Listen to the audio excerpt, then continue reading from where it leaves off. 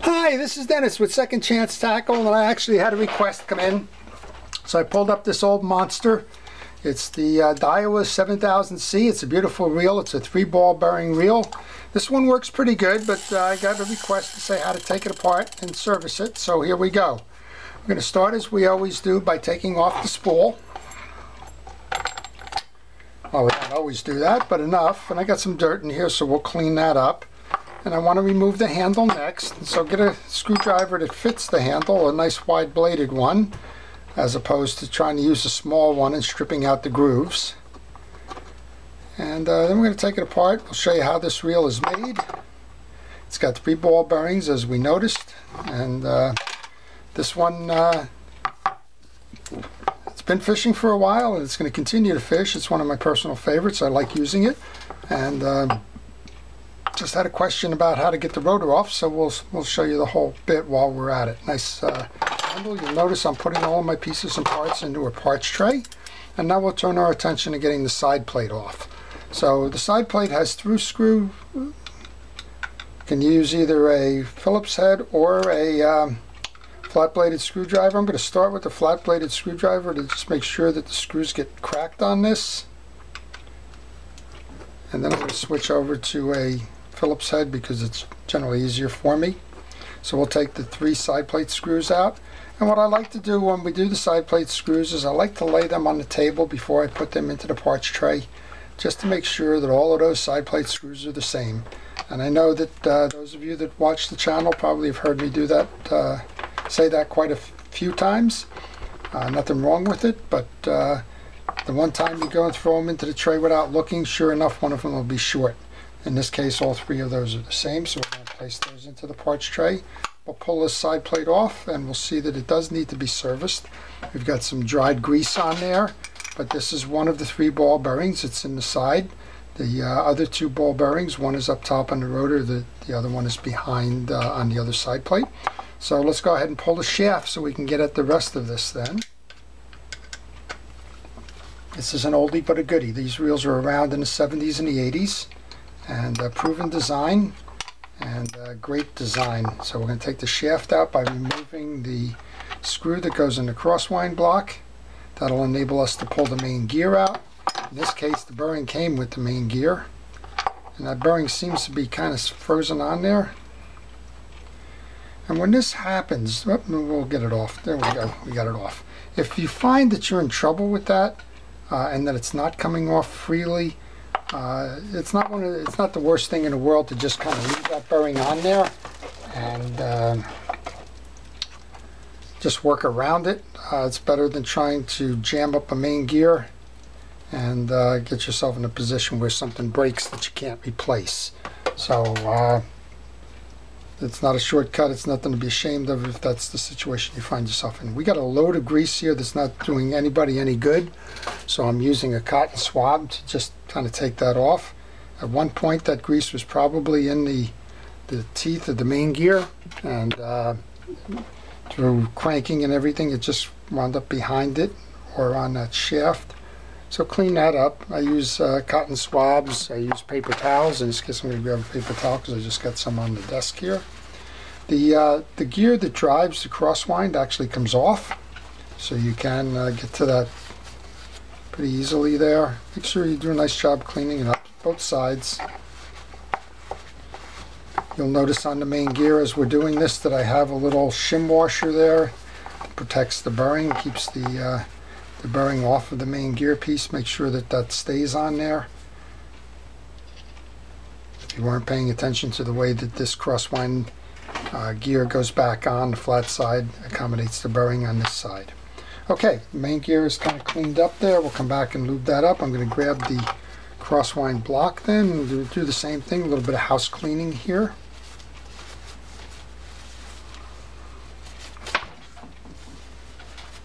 Just get all the old grease off of that into the tray. Grab this one as well, get that off. Now this is not congealed. It's certainly laying there, but it's not in bad shape. I'm just going to hit both of these bearings with a little bit of penetrating oil and let it sit for a moment. Penetrating oil is not a lubricant per se. I mean, yeah, it'll free things up, but we'll come back and we'll give that a nice shot of real oil before we reassemble. And now we're back up to that question that started all of this. How do I get my rotor off? So let's just clean the outer grease on that. Kind of looks like a 12mm here. Let's see what we got.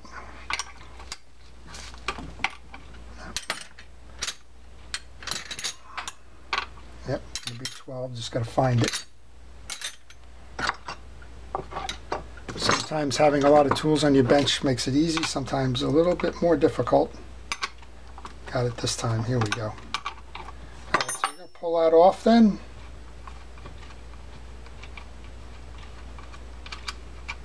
And then you should just be able to rock your rotor up and off. Now, I think it was Christopher that asked. I told him, I said, don't be afraid to get a hammer. He's having some trouble getting his rotor off. So what I suggested was, sometimes you get a lot of junk in these reels. Just get this down here like it was. Sometimes you get a lot of junk in there, and it'll just momentarily seize the reel or the rotor to that shaft. And so what you want to do, not sure what you want to do, but if you're in the absolute worst case and you got to do, pull the nut up so that you're clear of the pinion gear, but you have a little space in there underneath. And then it's last resort, shock it with a dead blow hammer such as this. Hold the rotor and then just gently tap it, and that'll generally break the junk off. But again, last resort, I don't recommend you just doing that because you're getting lazier. You don't know what to do next. Here's the bottom of your rotor. In this case, it's clean, but I do have a little bit of junk sitting in the side, so I'll just use that penetrating oil again to loosen that grease. Do a little bit of house cleaning with that as well. So that's the rotor assembly, and once we do that, then we're down to the bearing and the I'm going to see if I can get this free here. I can. The bearing and then the collar. So let's take this out as well. We'll do a complete rebuild on this one. This is my personal reel. It's not a customer's reel. I do, as I mentioned, enjoy working and fishing with this one.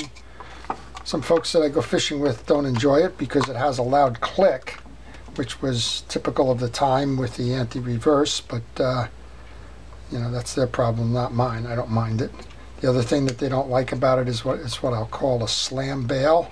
There's no bail trip internally on this one. It actually hits against this red button here to make the bail trip. Okay, so again, I'm taking those 3 screws out because I want to make sure that those 3 screws are the same. I'm just going to leave them on the table because I'm not going far. And here's another trick. Sometimes these collars are a little bit different, so I'm going to lay this collar that I know goes right there. I'm going to lay that north so that I know the proper orientation. And then we should be able to pull this gear and ball bearing out.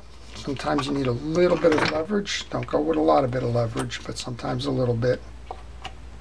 Underneath like that will push this out. So here's your bail assembly then, and that's going to enable me to clean up the pinion. I said bail, that's the pinion gear assembly. It's going to enable me to clean the dry grease behind there. Again, we'll just hit that with some WD-40, let that sit to the side.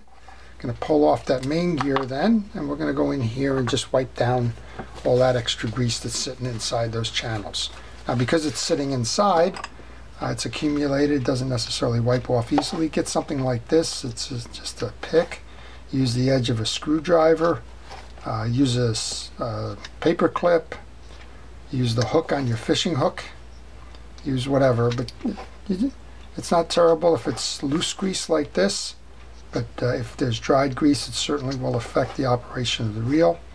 And you also want to check while you're doing this to make sure that these teeth are not bent or damaged in any way, and that's pretty good right there.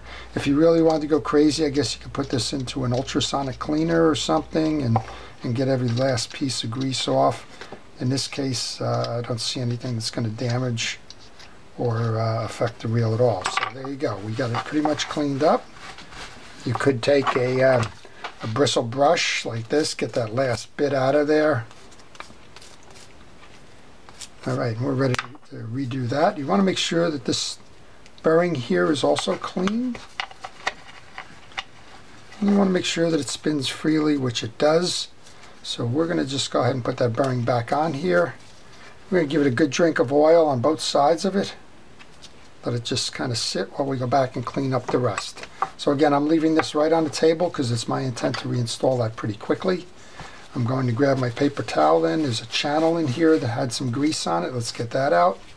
I'm going to go grab another series of cotton swabs. Get this junk off the inside of the case. Because dirt is the enemy of a reel, and there's no sense taking it this far and not doing the rest of the cleanup associated with it. So let's just get all that goop out of there. Goop, I guess, is a technical term, right?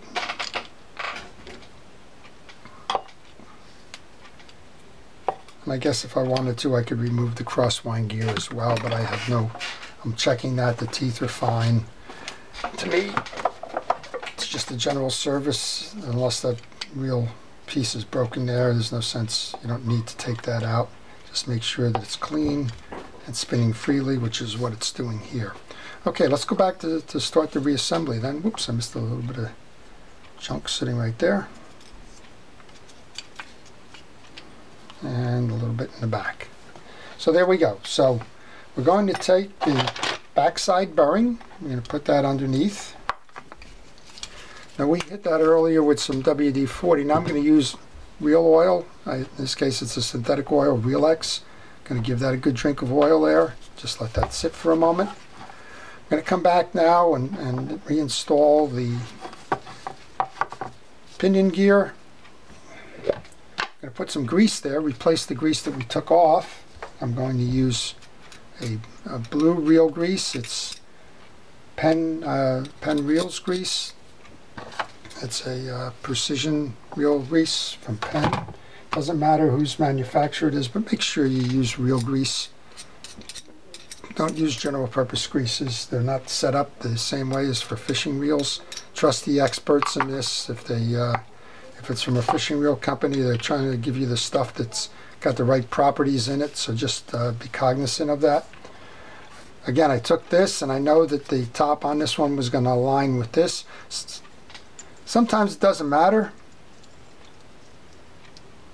They all may be equidistant. Sometimes there's a stagger to them, so I don't even mess around. I just try to remember that if one goes in this particular place, then the rest will follow suit. Sometimes I get a little Sharpie marker. I don't have one on my desk at the moment, or a pencil, and I actually put the reference mark on it so that I know which side goes to which hole. In this case, it was easy enough just leaving it in the north position on my desk, knowing that that's where I was going to install. And we're just going to put the collar back. In this case, I didn't need to remove that anti-reverse in order to get this collar off. If you do, just note before you do that the orientation on that anti-reverse spring, because you may need to reset the two. Right, there's one here that sits in this this little hole here, and underneath the override mechanism, and then there's a second one which the tag end goes underneath here, wraps around the screw, and then there's a little arm here that holds it back that way. So before you do anything else, just turn it, make sure that that's working fine. And again, I think we flooded that, but if I've forgotten, flood that bearing again, just to make sure. Oil, you don't run into too much trouble worrying about too much oil. Back to this now. We're going to come back and we're going to put a little bit of grease onto the teeth of this.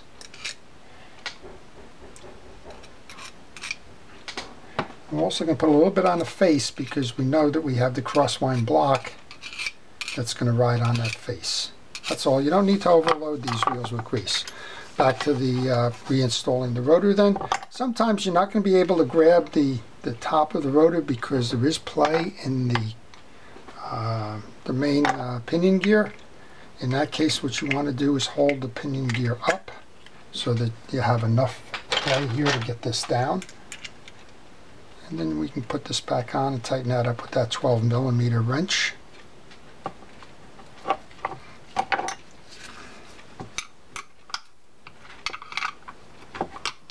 And then we want to give it a spin to make sure that it's spinning properly. How's that for confidence? Come back over to the main gear. We're going to do the same thing here. We're going to grab some blue grease. Now, you don't have to get it on every tooth. It looks like that's probably what was done on the last one where we had all of that grease accumulating. If you take care of your reels, if you do your service on your reels about once a year, you don't need to worry too much about the level of grease you have in here. And the reason for that is that doing what I'm doing here and the amounts that I'm using, you're going to be okay for that year. But if you're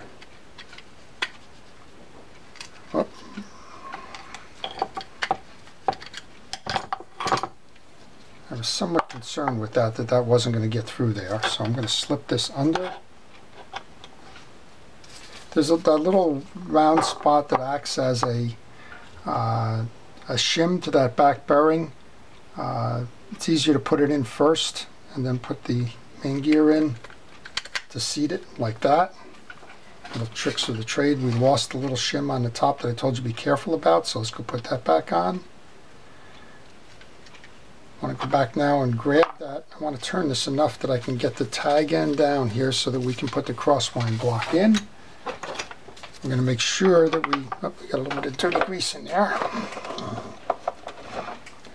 We want to make sure that we can put new grease into that channel, which is going to ride on that stud. And again, a little bit onto each arm so that it slides easily. Tuck the one piece under. Now we can go back and reinstall the main shaft. We're going to wipe that main shaft down. If you noticed that there was any dried grease on there, you can come on here with a piece of steel wool, get the residual off of that. Light coating on the shaft. Use your gloved hand. That's a protective latex glove. Use that hand to kind of spread it around there. You don't want to glob too much on. It's only going to get caught here if you glob it, so no sense wasting all of that grease. And we're going to put the tag end in. This is going to line up. Now we're going to get the back end of that the set screw. So schematics are available for this. If you get lost, I always recommend pulling the schematic on it. That'll show you the assembly. I've happened to work on these reels. I kind of have a memory for where these pieces and parts go. If you don't, go grab a schematic before you get started just so you can see. And that's going to help you reassemble the reel if you get stuck. I also recommend taking pictures along the way. Now I've got a picture going here with the video, so I'm in good stead, but if you find yourself in a situation where you're afraid that when you open it up you're not going to know what to look for, go ahead and do the picture there. I'll put one little more glob of grease here onto the shaft here, which is going to ride inside the bearing. And put the side plate cover on now. Grab those 3 side plate screws, which we know are the same, so they can go in every hole.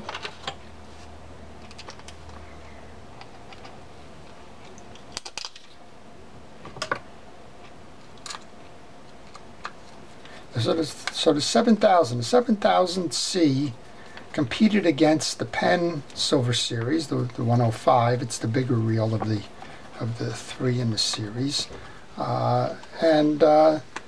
this one was 3-ball bearing, as you saw. The Penn actually was just the 1-ball bearing and 2 bushings. It's always been a favorite of mine. I kind of was fishing these in the 70s and the 80s, and you know what, I'm still fishing them today. There's nothing wrong with it, other than, like I said, the anti-reverse makes a loud click, but you know, if you can live with that, and I can, then there's nothing really wrong with it. Okay, sometimes these things get stuck over time. Doesn't hurt. Again, just put a little bit of grease on there, spread it around with your finger.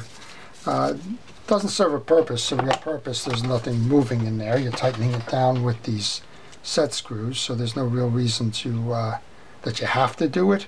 But with saltwater intrusion and dirt and the general abuse that fishing reels take, it doesn't hurt to use it as something that's going to stop it from seizing. Alright, I'm going to just start that by hand. This is the side plate screw. Back to my wide blade screwdriver to set this. We'll give it a turn here just to make sure everything's fine. Of course it's fine. Okay, you don't need to, but I do. Put some oil onto the throws on both. Well, this one's a dead end on this side. And up top here, even though that's not a line bearing, it's not a line roller. And this is what I mean by the slam mechanism. That arm is, this arm here is actually going to slam to close this. And then one more service that's always good to do is to come up top here and do the drag service. So let's go ahead and do that. This has a clip in it that's holding the drags in. It's a spring clip. So note the word spring, and make sure that you just hold yourself while you're doing that. In this case, we got some flexible washers in here. I'm going to do the same thing. We're going to make sure that this channel is clean, and you can see that there's some accumulated dirt in there, which is not uncommon for a top drag reel. You want to make sure that you get those channels out of there, because dirt will affect the operation of a drag. In this case, is a good amount of it, probably sand or dried salt water or any of the above. You want to make sure you can get that out to the extent that it is possible. Get a nice clean channel in there. This is a flexible washer. This could do with some drag grease. I'm going to go ahead and use some Cal's Universal Drag Grease on that. Just a little bit. And again, I'm going to spread that down with my gloved hand. We have a metal washer. You just want to make sure that that's nice and clean. Next one up is actually a hard washer, so that's doesn't require anything. It's like a Teflon washer. Next one up would be your eared washer. And we have another hard washer. And we have that top washer. Once you do that, you can grab the clip again, set it in the groove. Make sure that that clip is in all sides. And again, be careful, hold that so that it doesn't spring out on you. Okay, with that done then, go reset the spool onto the shaft, tighten down the drag. The drag adjuster knob there should tighten down. Test it. Yep, we're tight. Alright, we're good. So there you go. Now that's the noise that my fishing buddies don't like. It kind of tells them I got a fish on the line and they don't. So I guess that's their little warning, right? But at any rate, that's the Daiwa 7000C. It's a beautiful example of a 1970s, 1980s reel. It's 3 ball bearings. It'll compete with anything that's on the market today. I guess the only thing that the market today has against it is that it has those silent anti-reverses from the anti-reverse bearing up top as opposed to the anti-reverse dog. But other than that, I love this reel and I'm going to continue to fish it. So I hope you've enjoyed it. If you did, please like it and subscribe. This is Dennis with Second Chance Tackle. Thank you for watching.